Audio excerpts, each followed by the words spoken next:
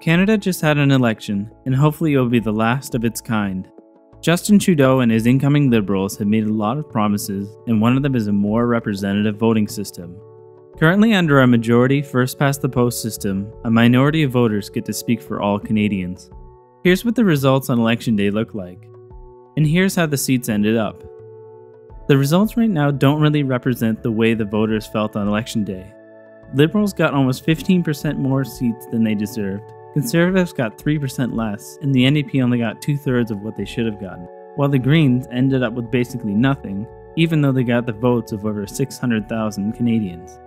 The real problem is that even though most Canadians didn't vote for the Liberals realistically have 100% of the power. All of these problems arise from a very outdated way of voting.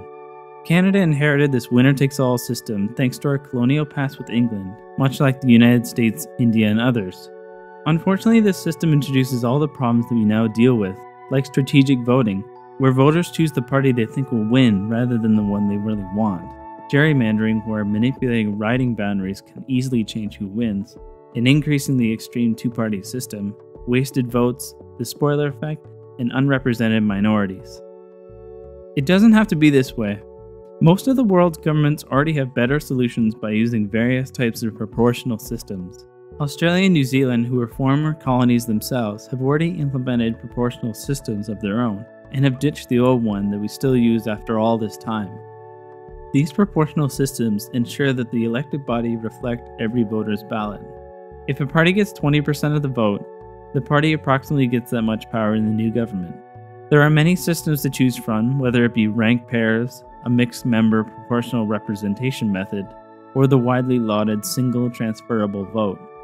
Whatever we go with, we need to craft a new Canadian system that is easy to use so everyone can vote and feel represented, gives power to the voters to choose the representatives until they feel heard, and lastly is fair, ensuring the elected government reflect all Canadians' views and interests. At the very least, we need to get away from the idea of parties winning elections and move on to a system where everyone wins and has fair representation. After all, every citizen who votes deserves a government that will listen.